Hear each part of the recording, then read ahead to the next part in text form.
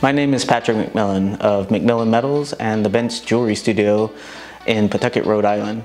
Today I'm here to talk about Sunstone's Orion pulse arc welders. These welders come in various models.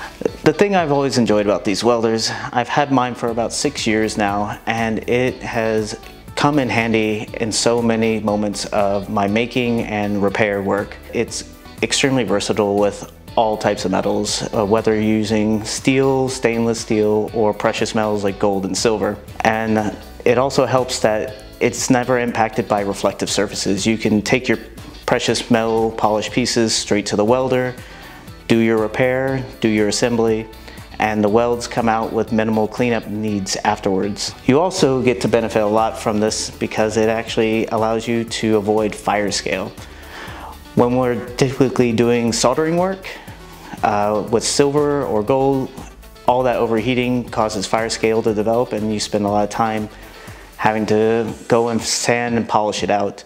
With this, because all of its heat's very localized right at the electrode, you can hold it very neatly right by your welding spot and do all the assembly, and then go back and just clean up the weld spots and not have to worry about fire scale developing across the entire piece. I also really enjoy because of the fact that you can really construct hollow pieces without any issue with your torches and hot air contracting and expanding as you're working on it.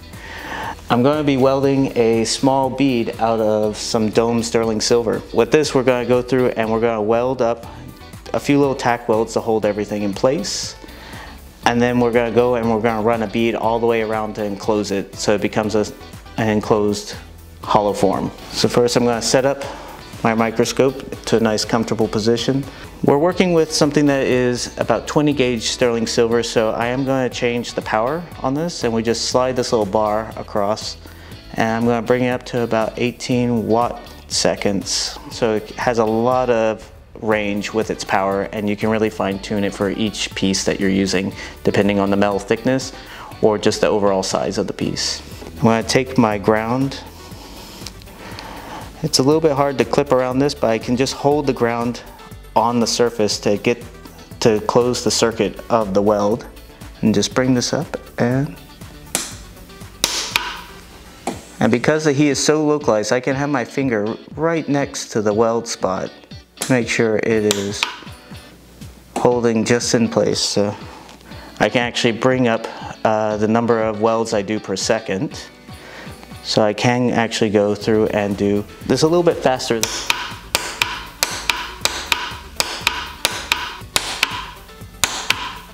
As you can see, my hands are very close to the weld spot, and it's just fine.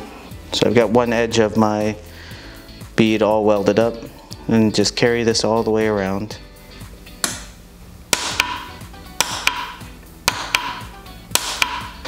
So now that I'm done with the welds, I would just take a tool or two and compress and burnish the metal around the weld area, and then do any sanding and polishing that I would need to finish the piece.